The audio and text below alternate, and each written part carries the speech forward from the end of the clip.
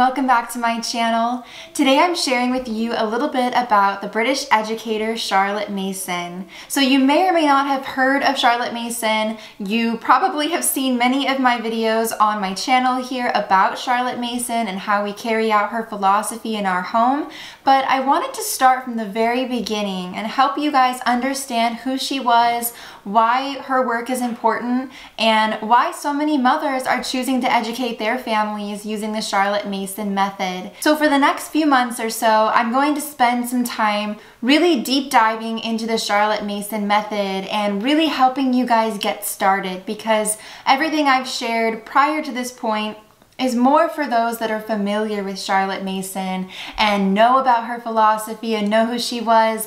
But I've had so many sweet young mothers reach out to me and ask about how to get started and where they can find more resources about Charlotte Mason. So today I want to share with you a little bit about who Charlotte Mason was and why her methods and philosophy is important for our family and for so many mothers. So Charlotte Mason was born in 1842. It wasn't until her later years in life that she was able to tell the world about her philosophies. So Mason spent a lot of time in England educating teachers and governesses on her methods. She would translate all of that through a series of lectures, which is now known as home education. She later published all of her lectures in this book and also wrote a lot about her 20 principles, which her method is based off of, in her book, A Philosophy of Education, and this is volume 6.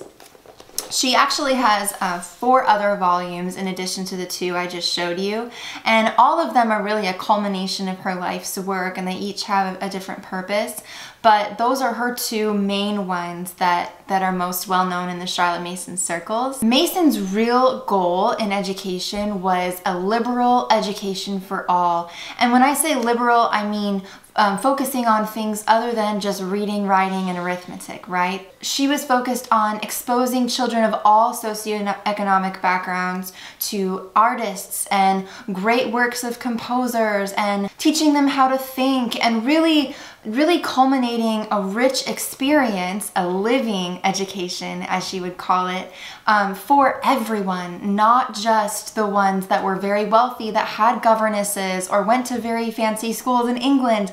This was no matter who you are, no matter where you were born or what socioeconomic status you had, you deserved a living education. And that is what people refer to when they say the Charlotte Mason feast. It's really just a culmination of so many different layers of a beautiful, well-rounded education. And that really is just, you know, the hallmark of her method is a beautiful, rich feast of living ideas using living books. And so anyway, all that to say, Charlotte Mason, her life's work was really dedicated to making sure that children could get that education no matter what. And I love that about her. She was actually an orphan herself, and I think she was orphaned at the age of 16.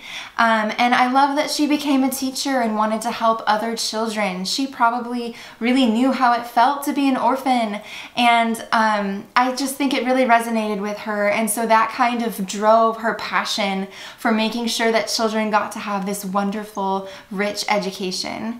So Charlotte Mason actually wasn't a mother, but she did spend so much of her time pouring into other mothers, pouring into teachers who were with students all the time. And so her life's work, like I said, was spent kind of focusing on that.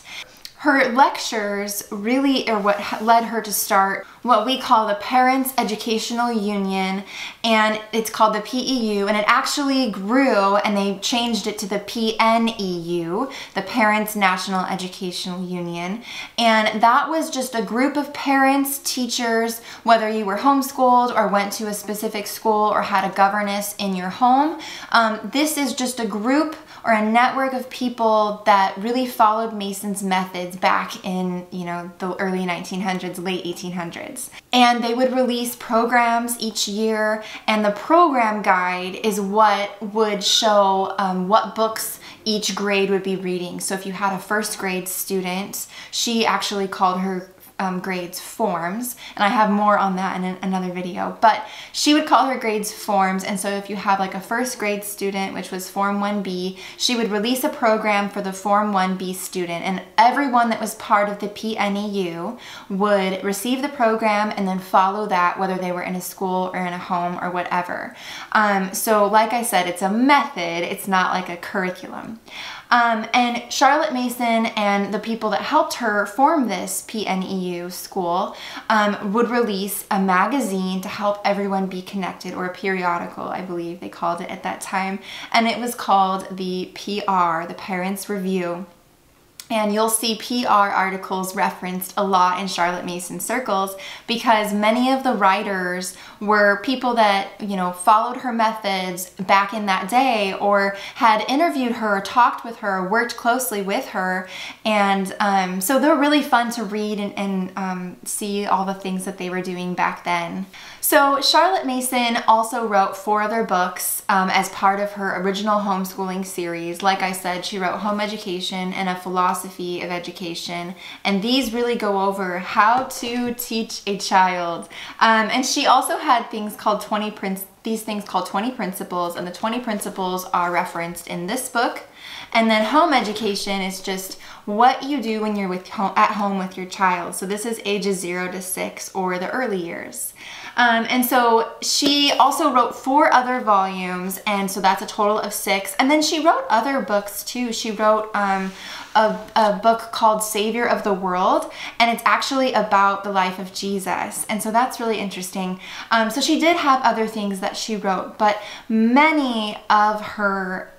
most of her life was spent just dedicated to sharing her method of education based on natural law. So Charlotte Mason just spent most of her life educating parents, educating mothers, kind of calling us up to what our true calling is in life. And she did that until she died in 1923.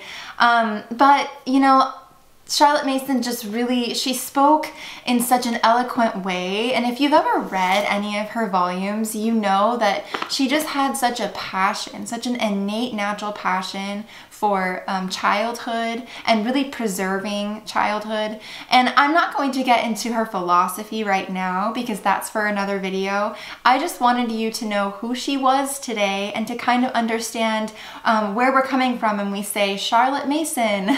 My husband jokes that nobody knows who Charlotte Mason is. She's just this old woman that lived a really long time ago, but that's not what she is to me and to so many other mothers around the world. She's a resource. She's a model for many mothers on how we want to educate our children, and her philosophies are really rooted in the philosophies of Christ. Many of her volumes reference the Bible, and we know she was a believer, and so because of that, you know, she has this really beautiful, pure view of childhood.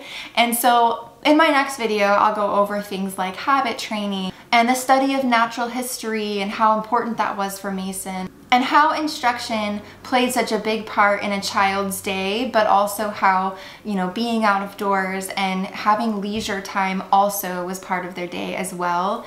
So anyway, I hope that this video was a little helpful to you. My goal in this channel, and it has been from the beginning, is to help you guys just get a better idea of how you can apply the Charlotte Mason methods in your home, and to introduce you to Charlotte Mason if you aren't familiar with her, because when I found her 4 years ago, it really changed the way that I mothered, it changed the way that I ran my home.